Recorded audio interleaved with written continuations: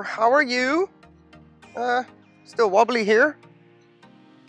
Do you know that I've been waiting for rain all day, pretty much, and I didn't want to do any repotting today. Cattleya schilleriana is on the list, next up for a checkup this time of year, after 2.5 years in LECA and self-watering. So I've been waiting for rain, thinking I won't get anything done. It has not manifested itself, and I'm going to hopefully not do a rush job while I'm in between clouds. But I do want to check on her because my grow method is not something that a Cattleya schilleriana normally prefers. It is renowned to like its wet-dry cycle. Self-watering doesn't really do that.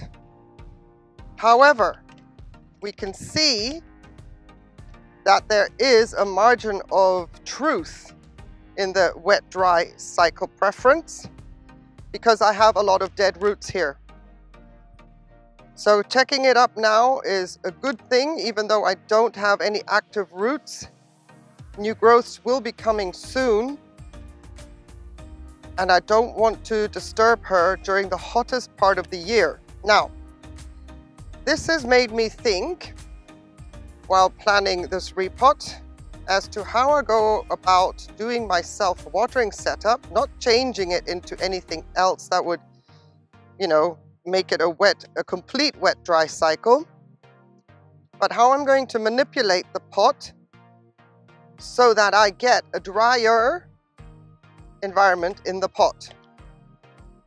And maybe in a year's time or 2 years' time, we can double check and see if it was successful. But for now, my suspicions were correctamundo. Cattleya schilleriana is not happy with a very, very wet environment, clearly. It's pretty obvious, right? Lots of dead roots. Now, I always put a disclaimer out there that it is possible to be a Cattleya that dumps its roots and replaces them with new ones. But even the new ones aren't that happy. So in this case, what I'm going to do is change my LECA in the pot from being very varied in size, as you can see, large, small, lots of different sizes. I'm going to clean her up and I'm going to put her into large LECA only. Before I do that, wash off the hands and wash the rhizome so we see what we're cutting away. I know that she can be successful in this setup because she has given me new growths, even though they were tiny. But she came as a very weak plant at the time due to a mix-up from the order. I got a Phalaenopsis schilleriana instead of a Cattleya schilleriana. So by the time this one made it to me, it had sort of been parked in the warehouse of the nursery, which is Großrechner Orchideen. It had been parked in the warehouse and kind of forgotten, so they just quickly packed it up and shipped it to me. So I did get some new growths from her. I know that this method can be tweaked to make her happy. Otherwise, she would have just keeled over completely. The little growths that I got, I put them down to her acclimating, and not because of the grow method. So let's clean her up before anything else, and then I will show you with a better, clearer, cleaner picture the new growths. Well, new growths that she grew in my care after arriving and sulking for a full year. For a full year, there was no movement, no activity on this orchid at all. And then lo and behold, last year she started to kick into action. To such a degree, I actually thought a growth had rotted off. So I tried to pull it off. to clean up the rhizome, and I pulled off a new growth. That's how vigorous she suddenly got. And if there are two in here, it's possible, but maybe not. I don't see a break. No. Yeah, so me and my, oh my goodness, I don't want her to be rotting at the base, thought I was taking off a rotting new growth, and it was actually a good one. So she was quite busy last year, despite not growing to the full size. But that's fine. You see, even a small growth will provide roots. So I have no other orchids on my schedule for today because it was a rain day, supposedly. And I went full on cleaning the LECA and sorting it out. And I've become quite pleased to have two different sizes of LECA. That's the positive outcome of a negative purchase. Now I seem to be very happy with my two sizes of LECA. I am now storing two separate buckets of LECA, one with small and one with large. So today I sorted that out in anticipation that I would eventually get around to repotting this one and making sure that I have all the large pieces that I want. I could also pot her up in lava rock, but lava rock is so unforgiving when it comes to repotting. So unforgiving on the roots. I don't want to have that problem. And I don't want to have a problem that I don't have any of this on camera. So I'm just going to double check. Woo, I think we're good. Yeah, so no lava rock, but I'm sure she would do really well in lava rock. Now, this to me is not a risk, repotting her without new growths coming or new roots. I don't think she's that kind of an orchid as far as I'm concerned. To my understanding, if there is such a thing, this orchid is currently asleep. Much like a catasetum, it won't notice anything happening because I'm only taking off dead, as opposed to having to chop down a root ball like I did with my Orchidii, my Coilostylus Orchidii. That's a different story. There I chopped the roots off to clean up and get it into the pot that I wanted it in. But this one, as far as I'm concerned, is going to be completely unaware of what has happened to it, except that when it starts to wake up, it's going to go, oh well, this is good. That's the plan. I hope that it is good. It's not two, thank goodness. It is one with several directions of growth, which is also nice. So let's have a look-see. Let me show you. You can see the older bulbs is where I've peeled off the sheaths, and you can see how small but really vigorous this little orchid is. These little growths were 1, 2, 3 out of the same lead. That's pretty amazing. And I see a nubbin there, and I'm hoping that is a new growth, and if it's a new root, even better. 4, sorry, check this out. 1, 2, 3, 4 little growths there. So that's okay. I grew one growth close to what it was, which is, was it this one? This one, possibly? Or this one? Doesn't matter. One of the growths that I grew actually made it to a substantial size.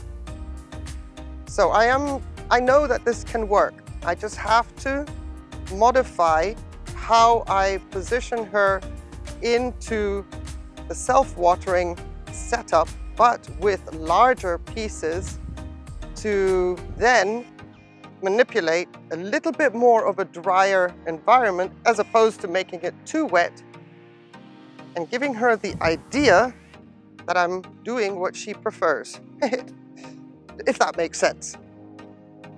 So now theoretically, yeah, she's going back in her old pot. I was going to say I have a bigger pot for her in preparation, but there's plenty of room in that pot for another 2 years of root growth, and that is what it's all about. She is not that big that I warrant a bigger pot. So there's still a little bit of debris in the rhizome. Let's be prudent about it while we're at it. I do have very, very dark clouds behind me. So I don't know, at any moment it could all come crashing down. But I don't want to miss the opportunity to do this if I can and stick to my schedule, if that makes sense. I don't want any of this all piling up in one day, one day, because as the warm temperatures come, I'm going to be extremely busy with watering and flushing. So if I can get these little chores out of the way ahead of the season, really, really kicking into action, then I will feel a lot better instead of stressing. Because today was a windy day. It wasn't that warm, but the wind, my goodness, it is drying things out fast. And my little sprayer and I, it's almost like I've got Velcro around my wrist as to how often we take a trip around the patio. So that'll be it. I think I can almost film this in real time without having to do too much editing, because there's not really that much more to it. And there is no need for you to watch me wash out the pot. And I will be back.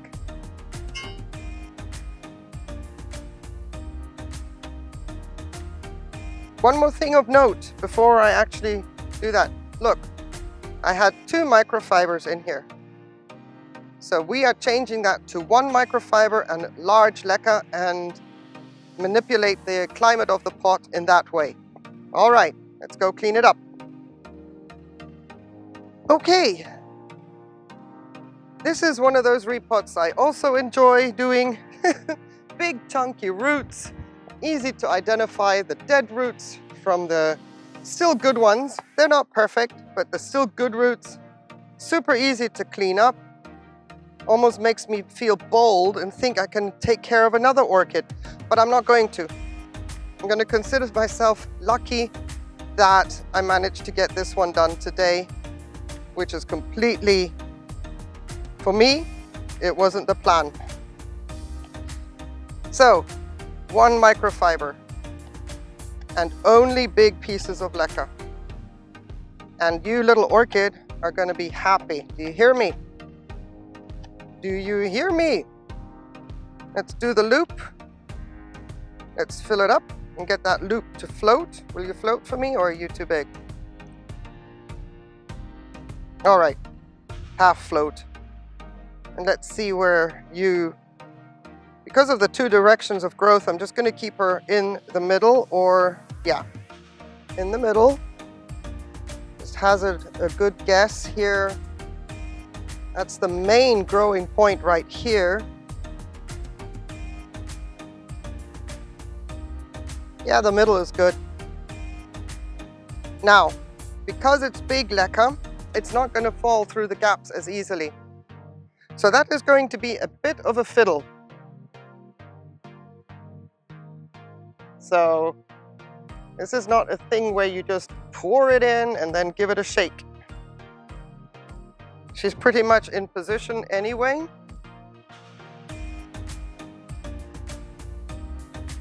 And also another thing, if I went up a pot size, her environment would be wet again. That's why smaller pot, and if she does so well, goodness me, I'll be so happy to repeat this process next year. All right, big LECA.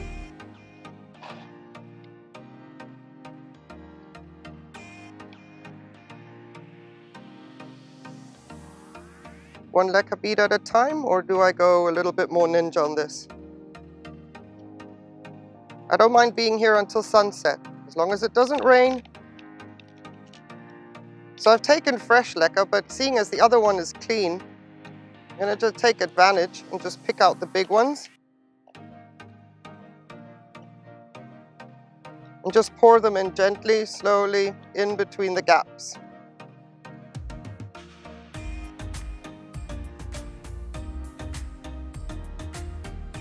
We're halfway there. Just going to give her a bit of a shake and raise her up. Just a little bit. Let the LECA fill in through the gaps. What I don't want is too many air gaps. She likes air around the roots, clearly, but not too many. Okay, that has taken care of the climate in the pot. On the surface now, I'm going to be filling up more and more with smaller LECA so that the roots don't have too much trouble finding their way through and in.